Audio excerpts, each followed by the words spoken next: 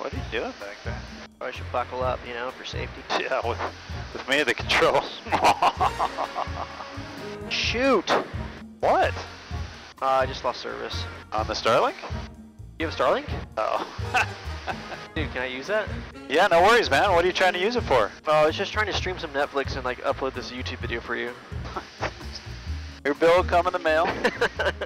What's up, y'all? Mark Brown here with 11 Aviation in front of this Kodiak 900. And I'm going to talk to you today about this little piece of hardware that I think has been a game changer in the world of general aviation and turboprops. This is the Starlink coupled with the Mid-Continent Instruments USB-C. So come with me, I'm going to show you guys how I've outfitted our managed fleet of single-engine turboprops with the Mid-Continent Instrument USB-C plus the Starlink.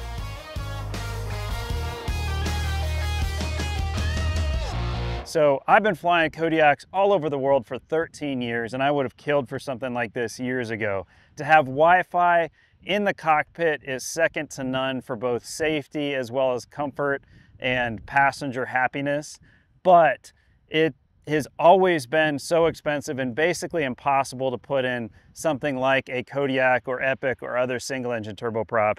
And Starlink has come out, amazing piece of hardware, but we've run into issues with how do you fasten it to the plane. Well, the cool thing with an airplane like the Kodiak is we can just put it up in the glare shield, and that actually allows me to take this little Starlink Mini and I can use it in my office or if I'm out camping or whatever. And Mid-Continent Instruments has come out with their 100-watt USB-C plug-in that this little cord plugs into, and it powers this Mini, so we have Wi-Fi that really doesn't cost much more than what you pay in your home. So we've been doing this Starlink thing in flight now for a little over a year, and we've sort of gone a lot of different directions. Initially we were thinking about maybe doing a dish on top of a Kodiak, doing an STC for that. But at the end of the day, in a Kodiak, sort of what we figured was most economical, what most of our managed clients and customers had mentioned was that they really wanted to be able to remove the dish and take it with them, whether they were camping or they were in the backcountry or whatever. They didn't want the dish to be part of the airplane to where it was only useful in the plane. You don't want to have multiple Starlink dishes that you carry around. So it's also very costly. It would have been likely tens of thousands to be able to, you know, do an STC, and then that cost would have had to have been passed to the customer. So we went with just basically the Starlink kit being the USB terminal that can power the Starlink Mini. In the Kodiak, we don't have anything metallic, we don't have a heated windshield or anything like that. So the satellite goes right through the windscreen. And now, you know, a year and a half on from when we started this, there's so many Starlinks all around the world that we haven't found a dead spot yet, whether we're over the ocean ferrying a Kodiak or another turboprop, or here in the US going all different directions. We basically have a 99.9% uptime. And and the other thing is the way we install it, you have the dish, which is, you know, we have wrapped in a black silicone case, so there's no glare. Yeah, it's in the glare shield, but for me as a pilot, I'm over here. It's over on the co-pilot side typically.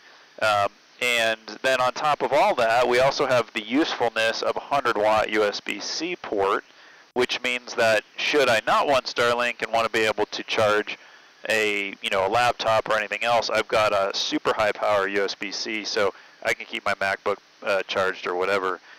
The other benefit of this is you don't need a full sort of approval process. It's not an STC. We don't need an STC for it, so it's not a major alteration in that sense. Now, I'm not a mechanic, so disclaimer, don't take my word for it. Obviously check with your mechanic in your local jurisdiction because there might be different rules where you are. But in our case, we found that this is sort of the best path forward. It's certainly the cheapest, and it allows you to remove your Starlink satellite dish to use it elsewhere outside the airplane.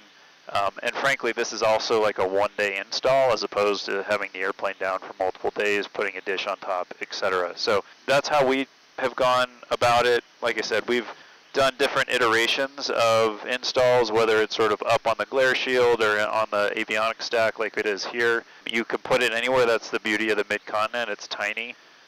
So that's how we've installed it. And then I don't have to really sell Starlink to anybody, but you know, we get consistently here in the U.S. at least a lower 48, 200 plus per second download speed. Even up in Alaska, I was up there in May, and we were still getting 100 plus megabits per second download speed up there. So it has been a phenomenal upgrade to GA, general aviation, and in something like a Kodiak or an Epic, etc. It's the easiest, cheapest way to get into Wi-Fi on board your airplane. All right, so right now it looks like we are getting about 130, 140 down. Up, we're getting like 15, 16, 17. And latency's looking like around 17 milliseconds. So just a quick overview of the Starlink powered by the mid-continent USB port. So it's pretty amazing technology, and mid-continent has made it extremely accessible for just about anybody in general aviation to now have high-speed internet. So it's something that we are installing in all of our managed airplanes. Super easy in mid-continent. Of course, they have been making avionics for decades. They are the bee's knees when it comes to this stuff, and we are excited to partner with them on all of our airplanes getting the high power USB-C from mid-continent.